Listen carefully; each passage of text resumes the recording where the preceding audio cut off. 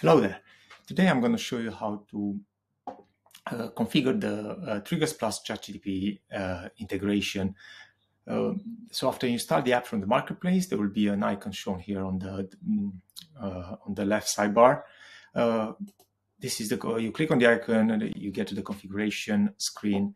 Here you start by creating a new workflow.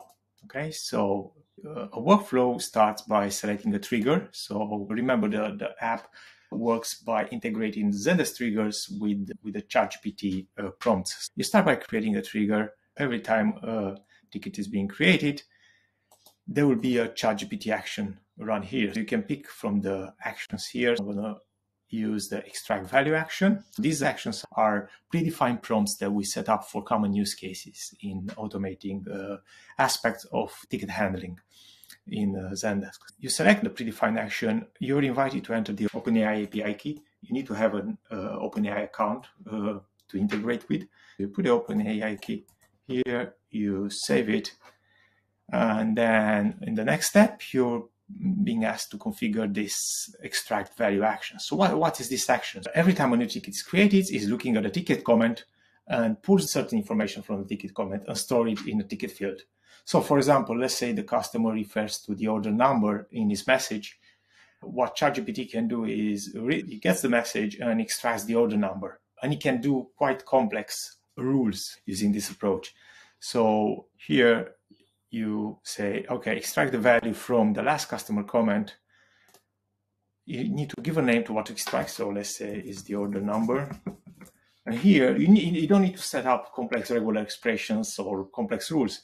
All you need to do is to tell ChatGPT what the order number is looking like.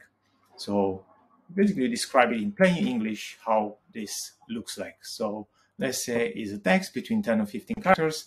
It starts with BT, followed by 10 digits. And you give an example here. You can have many rules added here. So you will consider each of the rules when looking for the order number. So this workflow, again, starts by when a new ticket is created, it is going to go and extract the order number from the last customer comment here. And then the output should feed into a Zendesk action, right? So you should update the ticket with this value. So you have a couple of choices here. You have the option to tag the ticket, but obviously you don't want to tag the ticket with the order number. What you need here is you need to add the order number as a custom field value. You select this custom field value. From here, you pick the custom field. We already wrote the custom field from your Zendesk account, so it's the order number. And then all is good to go. And you click save. You give it a name, of course. Order number. You enable it and you click save. So the moment you click save, what it's going to do is going to create a new trigger in your Zendesk account for this particular workflow. So if you click view trigger, you can go and see the trigger in Zendesk here.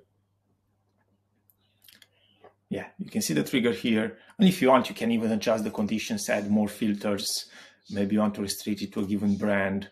And, you can do whatever is possible in the triggers, setting up filters, conditions, so on, you can do here. I'm going to close this now. We're back here. So this is the order number workflow. It's all good to go. Now we're going to watch a demo. Okay, so let's say we are a customer. I'm going to enable this, by the way. So yeah, this is enabled. So we are a customer complaining we have the wrong shoe size. Okay, so here we say, we received my shoes, the order number is this, but the size doesn't match. Okay, so can you assist? I'm going to send this to my support email address. And now if we go to Zendesk, let's wait for the ticket here to arrive. It takes a couple of seconds. Okay, there is the ticket. And now we need to wait for the whole process to run. So the moment the ticket is created, there will be a new trigger sending the ticket to the app, to the Triggers+ChatGPT app, and the app will send a message to ChatGPT saying extract the order number according to the description you gave earlier. And then it is going to get the output from the ChatGPT prompt. It's going to go exactly here, like you see here, it's going to go into the order number field. It's as simple as that. There is no coding required. There is no complex regular expressions. You just instruct ChatGPT how you want to extract, how you want it to behave. So I'm going to go back here to my app. Extract information from a ticket is just one of the use cases. There are a couple of others. If I click new workflow here, you can create a new trigger or reuse existing triggers. It's more efficient to reuse existing triggers actually. And this time I'm going to go categorized. Okay, so I'm going to categorize the last customer comment. What categorize does is going to classify a ticket comment based on a list of possible topics, right? Then you can use it to automatically tag tickets with contact reasons. Let's say you have one category, you create one category here, you give it a name. Let's say, where is my order? And then what you have to do is explain in plain English with some examples if you have what the category is about. That's all you need to do. You don't need to give lots of training data and lots of examples. Just give it an example or two and describe what it is, okay? And then let's create another category this time.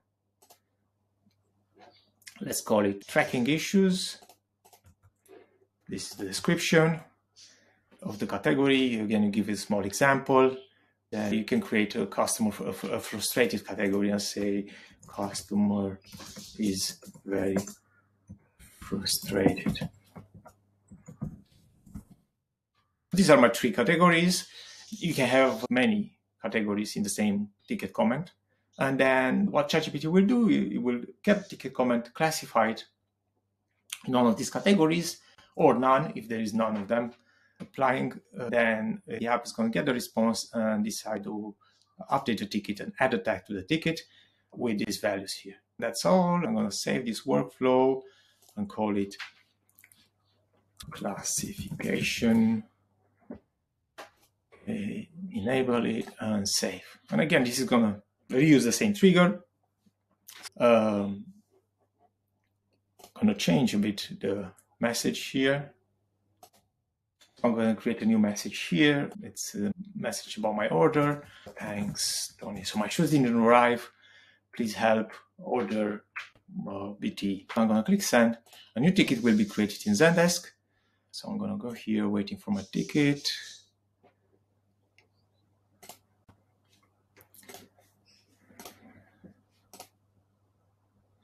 Okay, it takes a few seconds. Okay, that's my ticket. What the app is going to do is going to extract the order number, which you see here, and also is automatically tagging the ticket with the topic extracted, the where is my order topic. Yeah, this is it. So finally, there is another thing that might be useful is when you create a new workflow, you select the trigger and you can choose a custom prompt from here.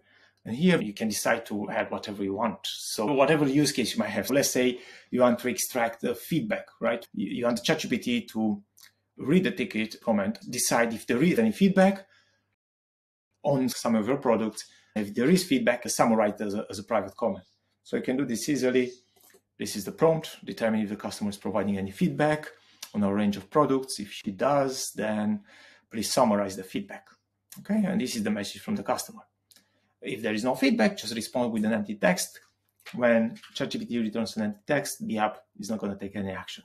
Now, the output from ChatGPT is going to go into a comment here as an internal node. Then I'm going to, so this is product feedback. And I'm going to reuse the same trigger as before. And that's it. That's what you can do with the app. We'll be adding more use cases soon. Thanks.